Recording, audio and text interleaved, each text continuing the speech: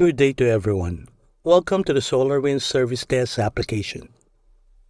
In today's rapidly evolving world of information technology, we need tools that not only keep pace with change, but also drive efficiency and reliability.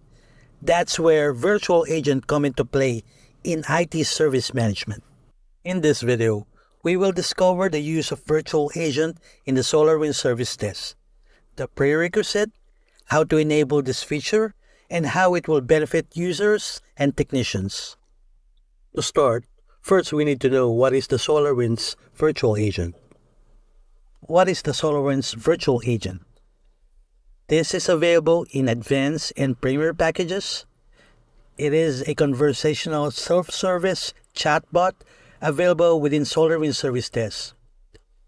The virtual agent uses artificial intelligence technology to solve users' ordinary issues without a service desk agent interaction. It mimics human interaction, learning and adapting through smart conversation. It understands the user language, asks additional questions to gain context, and responds to users' queries in real time and provide a handoff to a human service desk agent when required. Virtual agent can do the following. First, answer frequently asked questions. Second, point to tutorials, knowledge articles, and how-to information, all of which is stored within the virtual agent. Third, query or update records such as status of an incident, service request, or a task. Fourth, resolving multi-step problems. Fifth, collect issue-related information that can be forwarded to a service desk agent and save significant triage time. 6. Use natural language processing capabilities that allow users to engage in natural and intuitive conversation. 7th, redirect users to chat with a live agent if the virtual agent couldn't provide the needed assistant.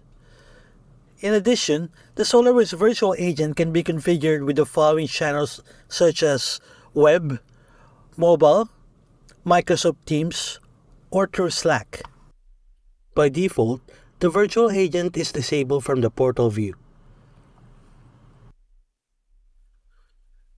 To enable virtual agent, you have to be in the platform view. From here, click Setup. Under Global Settings, click Service Portal. And then scroll down at the bottom, you will see the option there, Virtual Agent, and turn on the slider to enable direct communications between Virtual Agent chatbot and requesters via the portal. Once this is enabled, if you go to the portal view and look at the bottom right side of the screen, now you will see the icon for the virtual agent. When users open the virtual agent from your service portal, they are greeted with the options Show Open Tickets, Create New Incident, Show Open Task, Search Knowledge, Show Assigned Tickets, and Request New Service.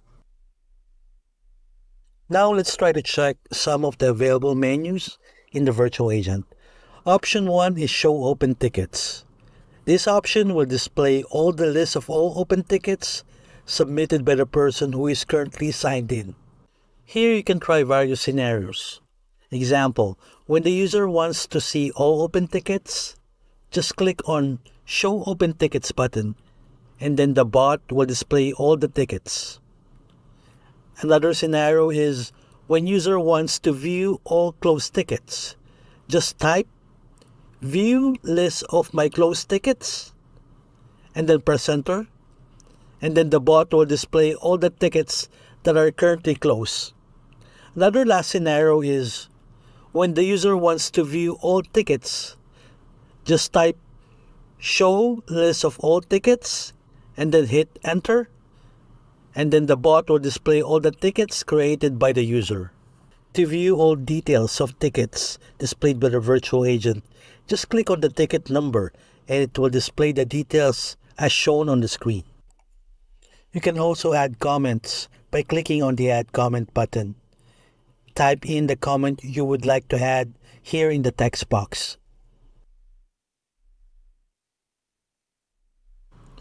Another menu option to choose is the Create New Incident. This use case allows the user to create a ticket for an issue they are facing. To do this, you need to fill the fields displayed by the bot. The title is a mandatory field. The description box is an optional field and has a limit of 1,600 characters when entered via the chatbot. Category and subcategory. These fields are visible on this form based on the settings in the platform view. The priority field is also visible on this form based on the settings set by the administrator in the platform view. The value of priority is set to medium by default, but you have an option to change it. Once you have filled the details needed, click on the Create button. Now the bot will search for knowledge base articles. If no knowledge base articles found, then the virtual agent will directly create a ticket. But if a knowledge article is found matching with your title entered, it will display a list of matching articles. You can review it and proceed with the ticket creation if it doesn't resolve your problem. So this is how you submit a ticket using the virtual agent. Now let's see some of the other features of the virtual agent. You can directly go to the home message by clicking on the home button icon. This will show you the welcome message and all the use case button. Next option is for the chat history icon. Here you can view all the queries that you asked the virtual agent. If you want to see more details like what was the query or response, you should click here.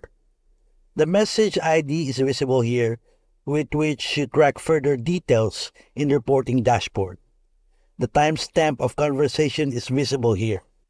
The third option is to minimize the window. The last option is when you want to close it. For closing, you can click the X icon on top. With this, we have come to the end of this session.